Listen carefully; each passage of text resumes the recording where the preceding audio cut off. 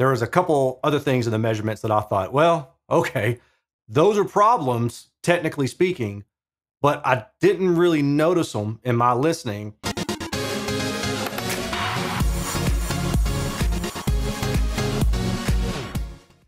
Hey everybody, this is Aaron from Aaron's Audio Corner, and today I'm going to be reviewing a $3,000 Dynaudio speaker. This is my first Dynaudio speaker review, but it's not my first introduction to Dynaudio. I have been a Dynaudio fan for well over a decade. In fact, my first Dynaudio speakers were I believe it is the MD102 tweeters for car audio.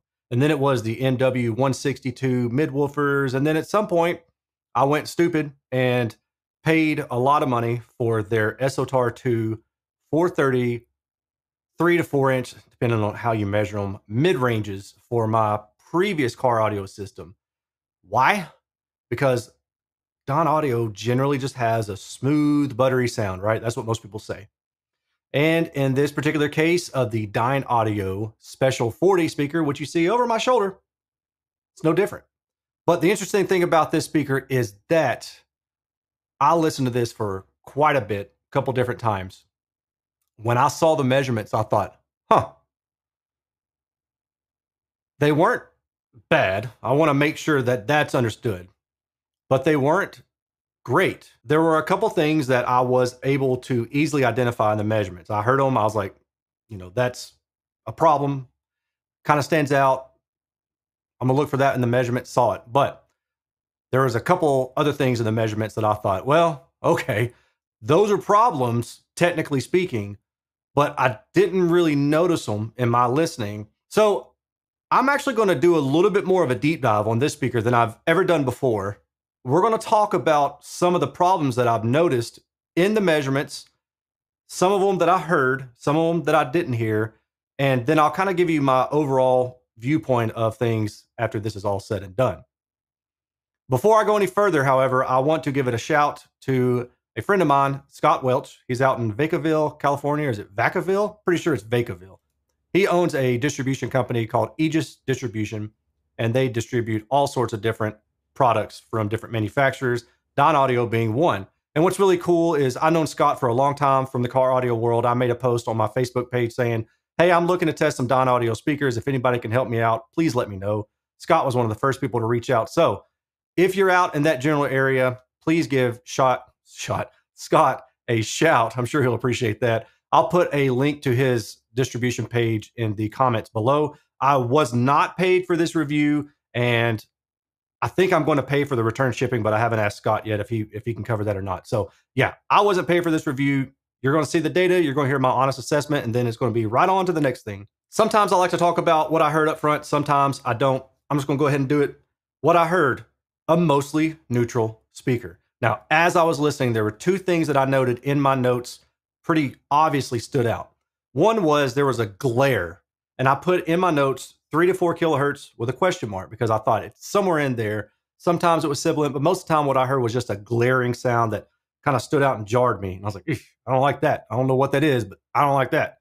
And another thing that I noticed was that there was more impact of snares, like harmonics and stuff like that seemed to stand out more with these speakers, which, hey man, I can't lie.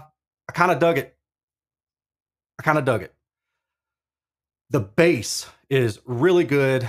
The speakers can get really loud, 100 and something decibels at 3.5 meters away loud. Not saying they don't distort, but any sort of audible distortion wasn't a factor. And the main thing that I'm listening for when I really stress test speakers like that, it's not so much like, can they get loud and sound great? At that point, your hearing is going to be shot. I'm just saying, how loud can I get the speaker before it starts falling apart, before woofers start popping around and maybe I even blow something up? I didn't really have that problem with this speaker. I took it to about 100, 101 decibels at 3.5 meters on average for music. And I was like, good Lord, that's enough. And I turned it back down and I just moved on to the next portion of my testing. Another feature about this speaker that I like is the wide radiation. Most of you know by now that I like a speaker that has about plus or minus 60 to 70 degrees radiation, give or take, somewhere in there. This speaker fits that bill. But the one thing that really stood out to me about this particular speaker, and it's caused me to reconsider some of what I used to do and then quit doing is the imaging is super, super, super focused. I thought, all right, I didn't expect that from a wide radiating speaker. Now, when I review speakers, I usually talk in general terms and I look at the data to get more specific. And generally, what I find is that wider radiating speakers have more room interaction. And if you have a livelier room, that means that you're going to have a little bit of suffering in the image precision. So if there's an instrument over here in the soundstage and there's one over here in the soundstage, if there's a lot of precision, you're going to hear them very distinctly. But if there's not quite a lot of precision, they may be a little bit blurred.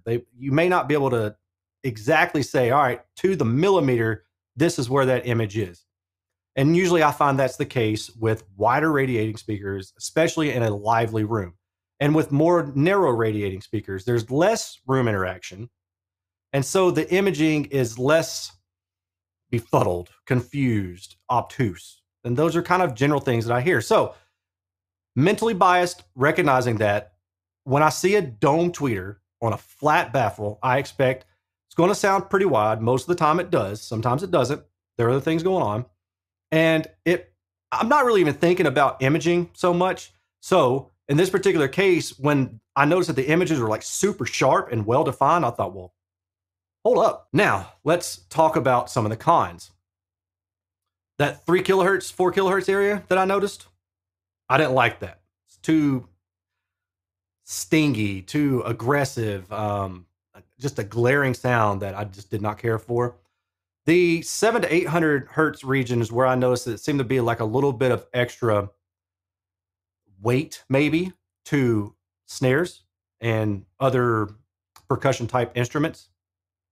And, I kind of like that, but sometimes it maybe was a little bit too much for me. So that's a draw for me. One thing I forgot to mention was that these speakers kind of had a laid back sound to them. And there's a reason for that. And we're going to see that in the data. And it's not something that stood out to me in my listening, because when I listen critically, I'm listening for problems. And if a speaker doesn't present itself as problematic, then usually my review is pretty simple. It's just like, all right, this is a good speaker and I'm done. When there's a lot of problems, it's much easier to define them. Resonances, bright treble. Things of that nature that bother me are easier to notice. And maybe you're the same way. I'd be curious. Let me know in the comments how you review speakers on your own. But the laid back sound is something that is just there, and I don't notice it unless you say, hey, does it sound laid back or does it sound neutral? Because they're two different things.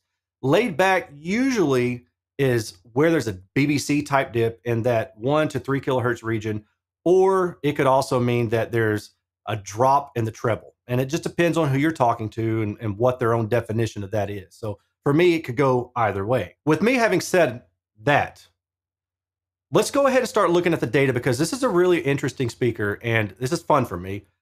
Let's dive into this and see what we can find.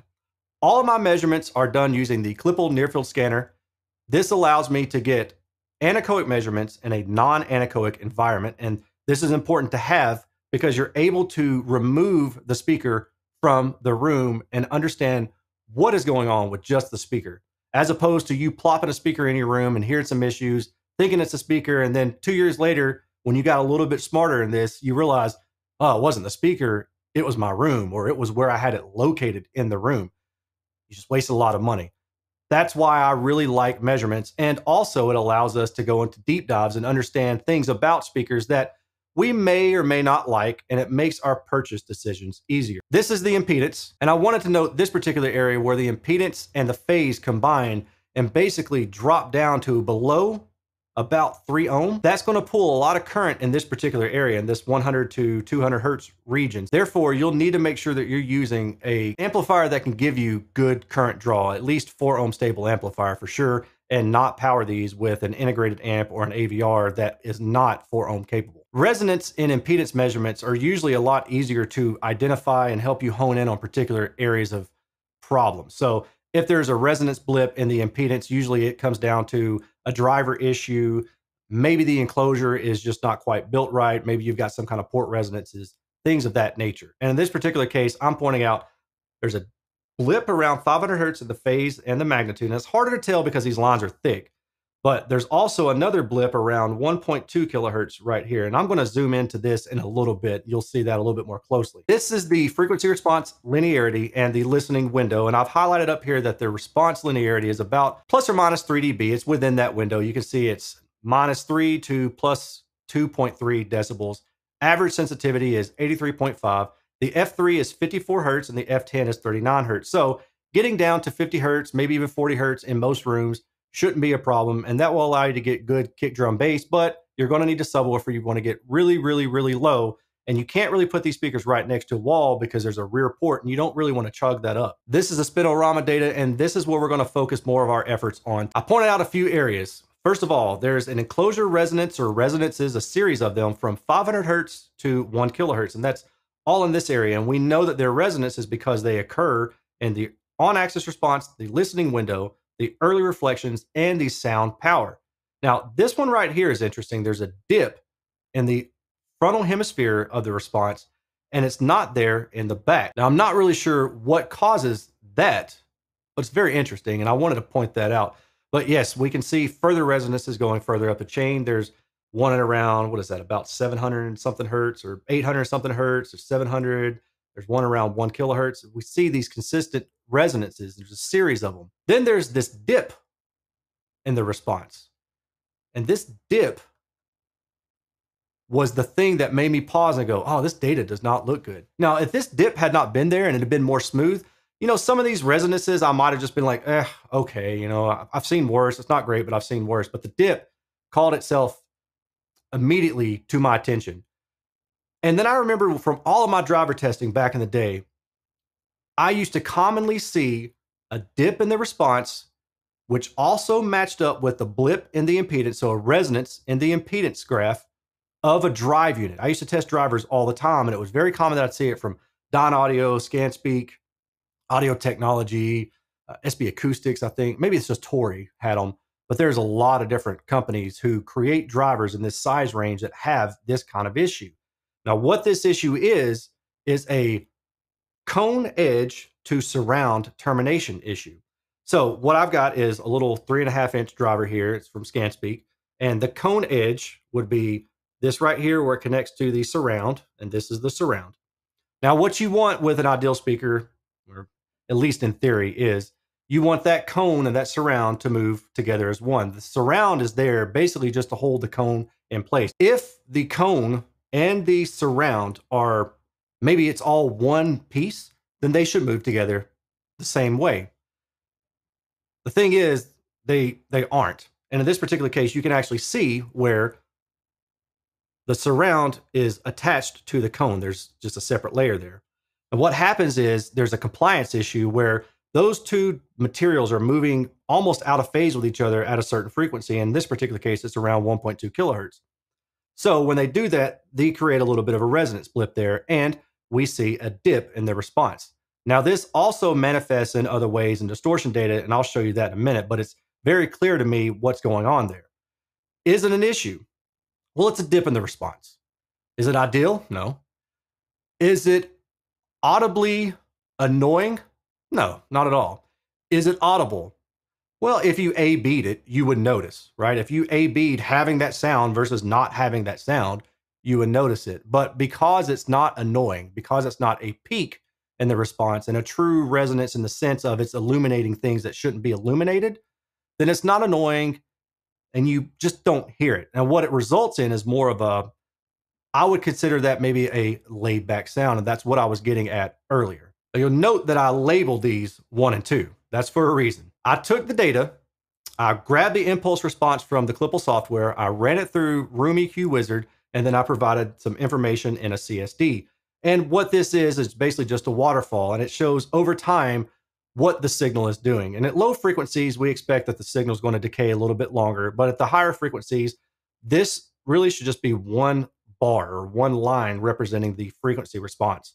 And anything that comes after milliseconds later is stored energy of some sort. Now, it can be stored energy in the cone of the speaker, usually higher frequency, or it can be stored energy in the enclosure. And that's what I'm seeing here in this particular data is stored energy in the enclosure anywhere from about 400 hertz to about 1 kilohertz.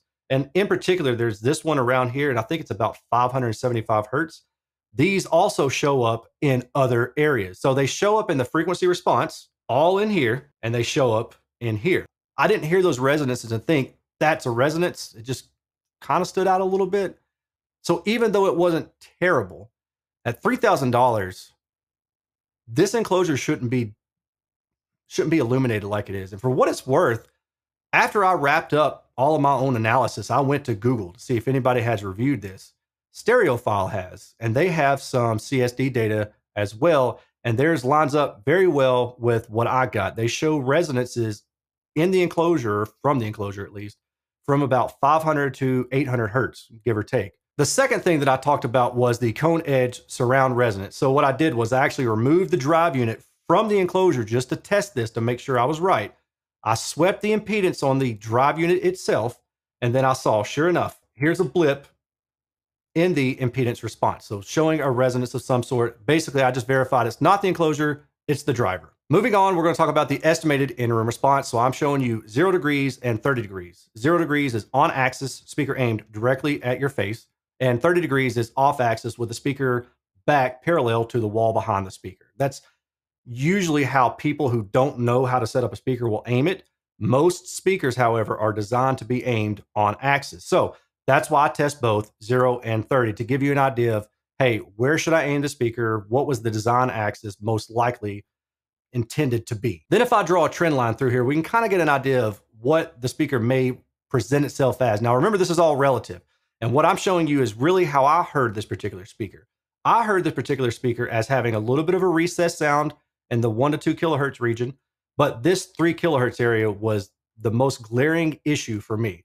These resonances are kind of subdued in the overall response. I mean, they do stick out above the mid-range a little bit, but to me, it was nowhere near as annoying as this 3 kilohertz area. This is the horizontal radiation, and we can see it's about plus or minus 70 degrees or so. What I want to call out specifically, though, is the enclosure resonances, and we can see that showing up in the off-axis data. So we see some resonance around, what is this, 500? So let's say it's about 700 hertz at the back of the speaker, and then closer to around 500 to 800 hertz, as you go to the sides of the speaker, there's sidewall resonances. So this speaker's enclosure is making its own sound. This is the vertical response, and I'm just going to say plus or minus 10 degrees, you're safe. You can maybe go plus or minus 20 degrees, but plus or minus 10 degrees above the tweeter line, below the tweeter line, you're okay.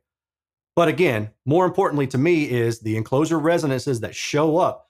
All of this red is extra energy. Now, for a standard speaker like this, the red should be at the front of the speaker. You really shouldn't have any red behind the speaker. So what this means is there's stored energy being released at the top of the enclosure, energy at the bottom of the enclosure toward the back, and energy at the back of the enclosure. And it's not one resonance at the same frequency. You'll notice this frequency range is different than this frequency range. So it's multiple frequencies that this enclosure is resonating with. Moving on to the distortion. This is 86 decibels at 1 meter. And what I wanted to do here is call out another telltale sign of the standard cone edge surround compliance issue. Always manifests as high second order distortion, always. So I see that here, no different. That's exactly what I would expect. So it's a sanity check. Now we're moving on to the 96 decibels at 1 meter. Distortion still is pretty good. I mean, I pointed this out a minute ago. Let me go back to the 86 decibels. It's not bad. I mean, we see spikes going on here, but in overall level, it's actually still pretty low. It's below 1%, below negative 40 decibels. And if I go back to the 90 decibels or 96 decibels at 1 meter, it's still pretty low, even into the lower frequency area. And you don't hit 3% THD until about 50 hertz. So that's pretty good. It's not the greatest I've seen, but it's pretty good. Now we're going to look at multitone distortion. Multitone distortion looks pretty good. But again, see this 1 kilohertz area? That's kind of funky, isn't it? But remember, there's that surround edge resonance.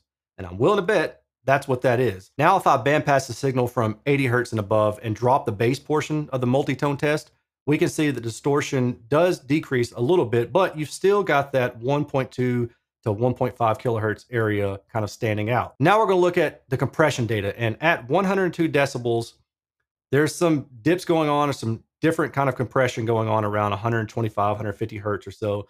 But the interesting thing to me is that it actually kind of seems reasonably well maintained. I'm not seeing huge drop-offs at this highest output level.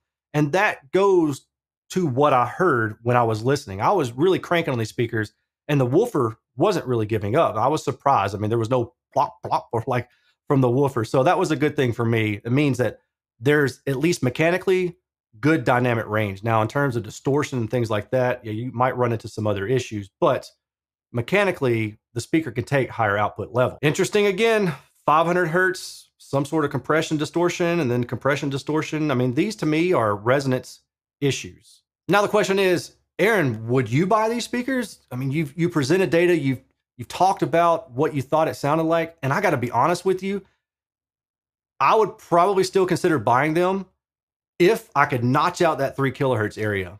I wouldn't have a problem with it.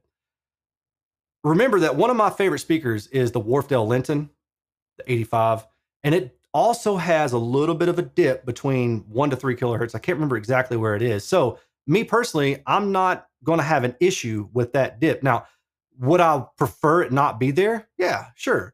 But I'm okay with that, especially when you're talking about this speaker, considering all the other good things it does, the imaging tightness, the radiation, the bass output, and the capability of SPL output.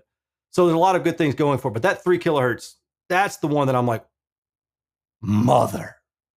That's it for this review. So I hope you learned something. I hope you appreciated the time that I spent, breaking things down a little bit more than I normally do. I know I certainly enjoyed it, and I hope that it shows through in my passion. I will talk to you all later. Take care. Peace.